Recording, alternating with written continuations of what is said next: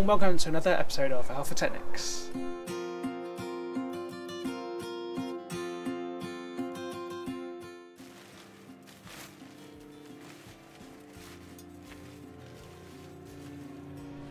In this episode I'm going to be mainly talking about, again, cooling of the engine and how we can improve the efficiency of airflow coming in through the nose, out through the back, reducing engine temperatures.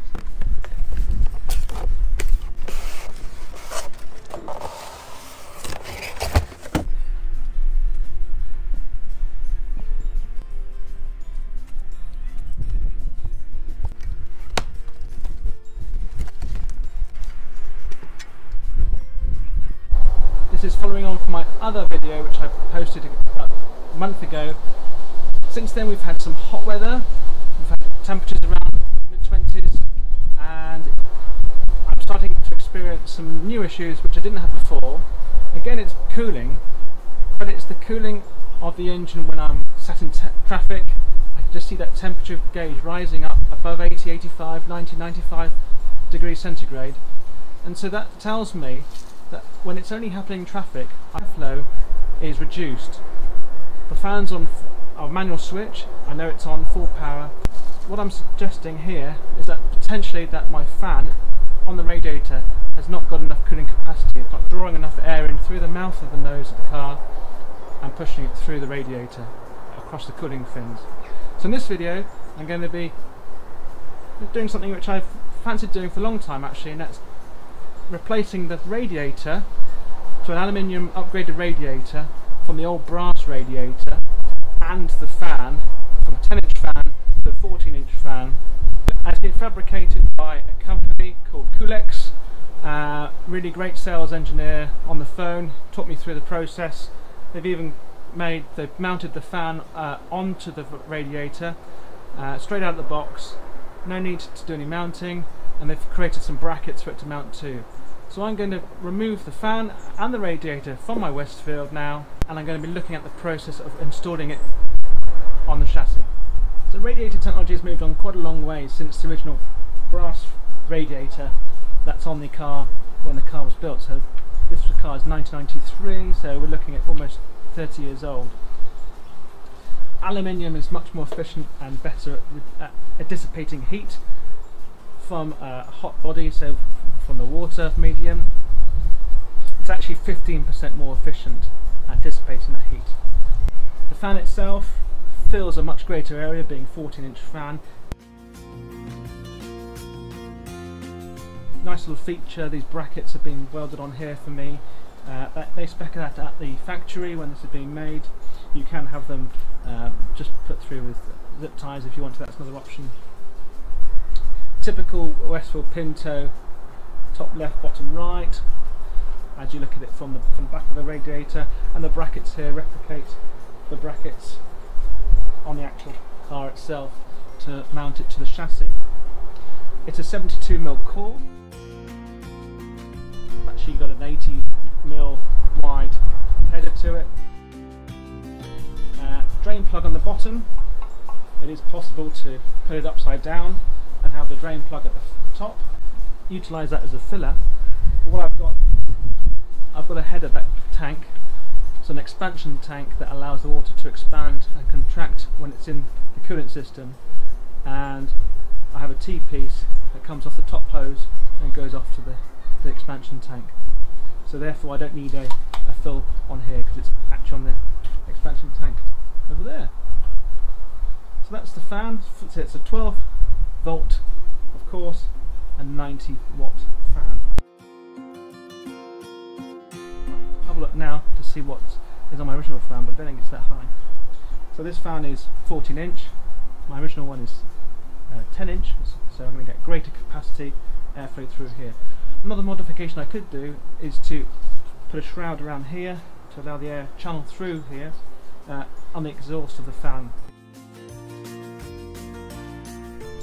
It's just as important to let the hot air come off the fins as it is to put cold air through the fins from the front. So let's drop the water now and start disassembling the fan, the original fan from the car. Looking at the back of the radiator, you can see the fan just sits behind there below this front chassis member. The drain pipe is just down there, so I'm going to remove that now. I'll be undoing all these brackets here and here, removing the top hose and the bottom hose. This is the T-piece that I was talking about that runs back, there's a little bleed here, back to the header tank here. So I'm going to remove that hose now and drop the water.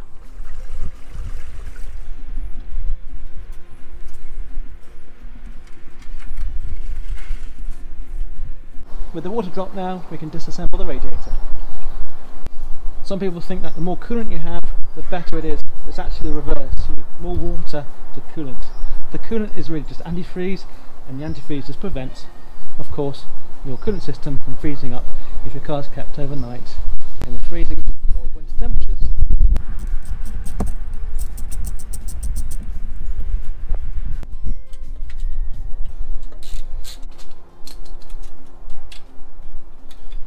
One thing to think about here is actually the angle of the air which is coming in through the nose and coming up.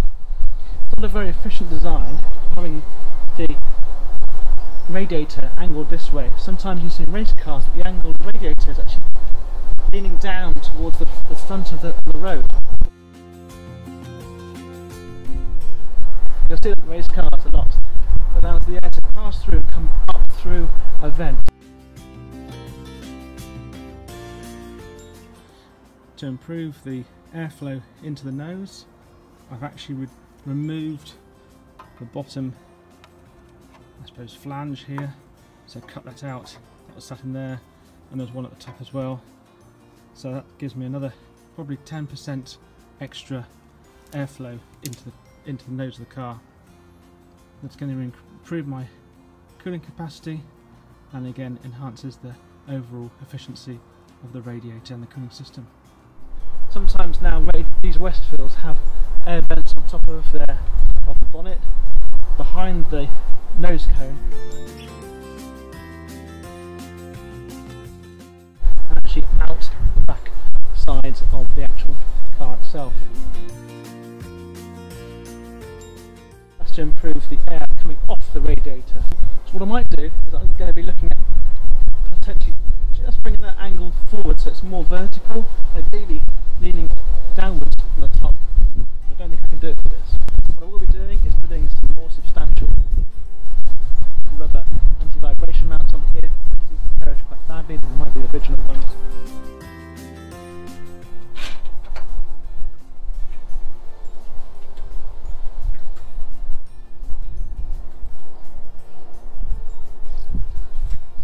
So there we have it.